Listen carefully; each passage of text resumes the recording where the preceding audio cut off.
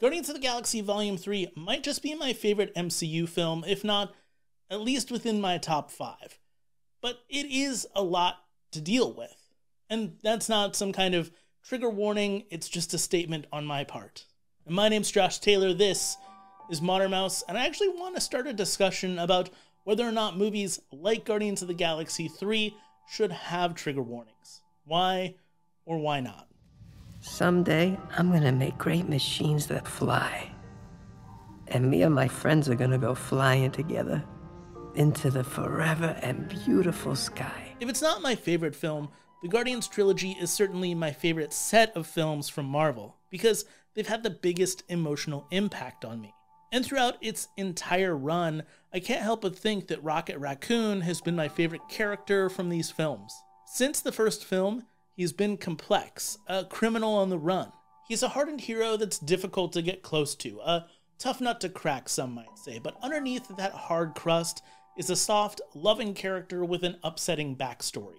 And that's where James Gunn and crew decided to set their third and final installment of the Guardians trilogy, or at least with all of this crew together at once. Rocket Raccoon's story is about being experimented on. We knew that from the original film back in 2014, but the extent of those experiments hadn't really been addressed until Volume 3. As a director and writer, James Gunn wasn't shy in both telling and showing us what the High Evolutionary was looking to accomplish. There are multiple instances in Guardians 3 where we see these animals getting harmed, turned into monsters, and just trying to survive on the High Evolutionary's base or ship or whatever that place is. In flashbacks, we get to meet a younger Rocket as he makes friends with the other experimented on animals. All great nods to the comics where Lila was his love interest and he had a sidekick that was a walrus. But here, we see these animals getting taken apart and put back together again over and over. As someone watching these scenes, they feel torturous, cruel, and they play heavily on the heartstrings. That's why it's so euphoric to see these heroes prevail at the end of the day. Sure, there are casualties, but those are the stakes that we're playing with, and the higher the stakes, the more satisfying the ending becomes. I ended up seeing this movie opening night, and I had a blast, but then stumbled upon something I didn't expect. Online discourse started up about how Guardians of the Galaxy 3 should have a trigger warning for animal cruelty, and this wasn't necessarily a major debate, but it was something that I did start seeing. And I want to say up front that I totally respect anybody's decision to know what they're getting into before they actually get into it. But I don't know if a trigger warning would have actually hurt or helped this film, or your reaction to it as a viewer, unless you just weren't going to go see this film. And in that regards, why would a studio try and let you know that you shouldn't come and see their movie? I'm also not saying that you should be forced to sit down and watch your traumas play out on screen. I think that there's a larger, nuanced conversation to have here. Let me expand this conversation away from Guardians of the Galaxy for a minute. For years, there have been different types of formats for warnings, like the MPAA, where you have G, PG, R, etc. The same goes for music and television, but it's been a lot more recent that people have wanted to know more about the media that they're consuming before going into it. To be fair, I've found myself impacted by media. It wasn't that long ago that I actually had a severe panic attack watching a TikTok video where a woman was yelling at her husband. It impacted me so much that I actually had to lay down. And when I went to go talk to my therapist later that week, yes, I have a therapist, I think we should all be in therapy, but when I went to talk to my therapist later that week, this was the first thing I decided to bring up. And we ended up talking through it. And through therapy, as well as my own self-reflection, I worked through those feelings and I came out the other side better. And I totally understand why anybody wouldn't want to have a major panic attack at a movie theater.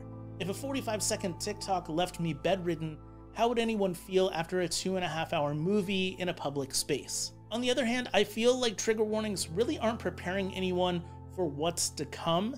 They're more of a flag to avoid that piece of media. And while I can certainly see why somebody might want to wait to watch Guardians 3 at home, at their own leisure, to be able to pause the movie whenever they need to, I also don't think that a movie like this, or any movie with serious topics, should be avoided.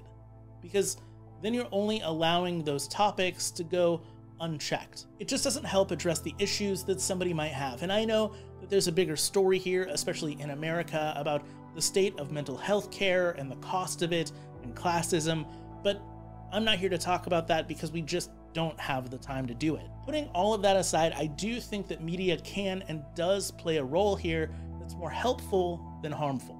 Is seeing animal abuse play out on screen upsetting?